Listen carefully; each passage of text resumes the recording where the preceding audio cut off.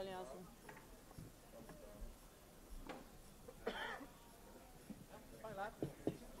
Bloody morning 5 minutes ago, weren't you?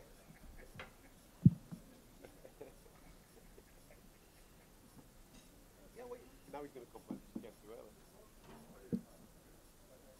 Stephanie, congratulations, just over here. Congratulations. Can you talk a little bit about your emotions? Obviously, you're making history as the first winner here at UFC Paris.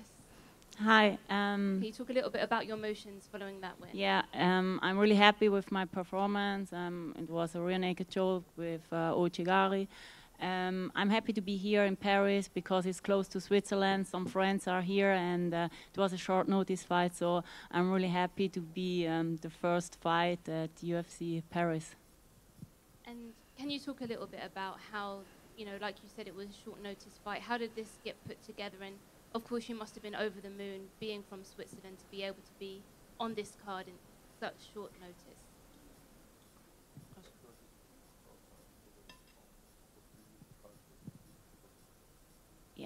I had a fight 3 weeks ago, and I wasn't happy with the result. It was a bullshit result, in my opinion. So I'm really happy that I could step in short notice fight. And of course, when I get the call, I said immediately yes. And yeah, it was a perfect timing for me. Did it feel even better to be able to bounce back from that loss with a submission of your own?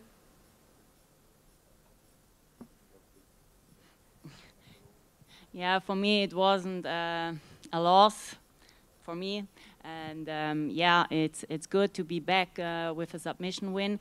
And like I said, I want to fight as much as possible because I need more cage experience to get comfortable in the cage.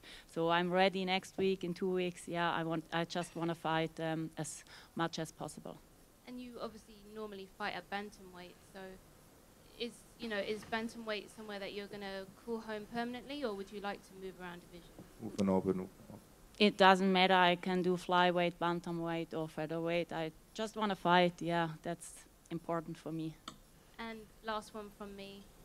You know, what did you think of Ailin in the run-up to this fight? You know, she was very animated, twerking on stage. What did you make of her, her in the run-up to this fight, and then, of course, her performance inside the cage?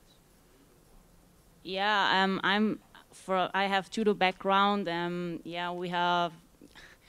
I learn respect for my opponents, and if she wanna twerk, she can twerk. But when we are in the cage, it's all about fighting and not twerking. And yeah, I don't like to talk much, so I prefer to go in the cage and fight. Thank you. Stephanie over here to right here. You know, just to follow up on that, at one point she had called out championship weight on the scale, and she had been tagging Amanda Nunes in posts. Do you think she was looking past you, perhaps?